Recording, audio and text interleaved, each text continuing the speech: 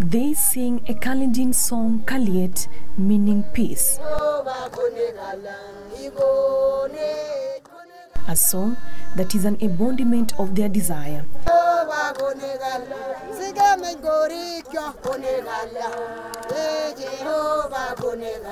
They want nothing short of peace, that for them remains elusive in the recent months. This is Bartabwa camp that is now home to hundreds of displaced persons with the ongoing insecurity in Baringo County. Women, children and the elderly have in particular borne the brunt of the deteriorated security situation.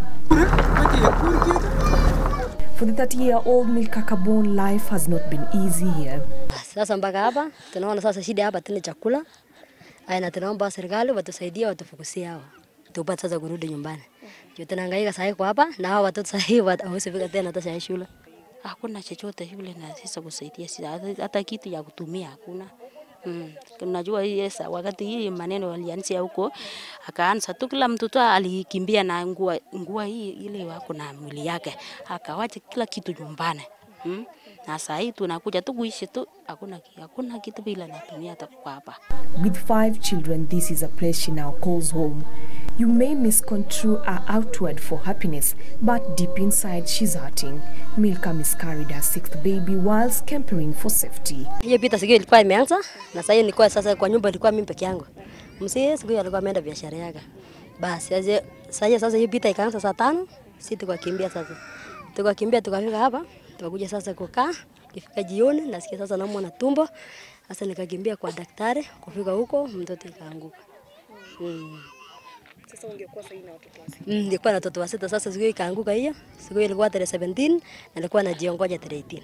Nikifungua. For the 65-year-old Mzee Loteng, he could now be enjoying his life at his house in Cheserek village in Baringo County, were it not for the current situation. Wapokoto wakaingia, wakatupamia, wakaua mwalimu mmoja na mama mmoja. Wakati tunapotorokea pande hii, pia hawa tena walitunyang'anya mali. Mbuzi, kondoo na chochote hata asali kwa nyumba. Na hata saa hii wanaendelea kuchukua wimbi mahindi ile tuliwachia kule nyumbani. Learning has also been paralyzed in some parts of Baringo North and South because of insecurity. More than 20 primary and secondary schools have been closed down as insecurity attributed to illegal guns and cattle rustling intensifies. For 15-year-old Oscar Cheptuma wants to be the president of this country one day. All he wants is to be in school like other children in the country. He says his future lies in the balance. Kwa sababu hii pita ni mbaya. Kwa sababu watu ukiona mtu kama mimi sasa nataka nisome kama mwanafunzi wa president wa Kenya. Sawa, wanafunzi wenzangu sasa wako nyumbani wakikaa wakichunga wakikaa tu kukaa hakuna kusoma. Sasa mpaka sasa naomba mchukue hii hatua haraka. Children here often fall sick since they are not used to living in the cold. Wengine walipanikiwa kupata hizi mahema. Na wengine, sisi wengine hasa mimi na wenzangu wengine tunaishi kwa manyumba za watu. Kama nyumba hii kuna watu karibu 16.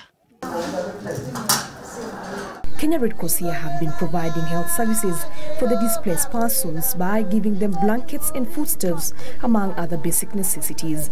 All they need, so they say, is everlasting peace, which for now remains just that a mere wish.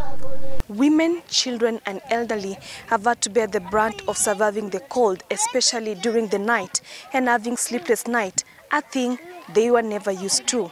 Theirs is a call for the government to act fast and restore calm in a place they once called home. Brenda Kiprono reporting for Channel 1 News in Baringo County.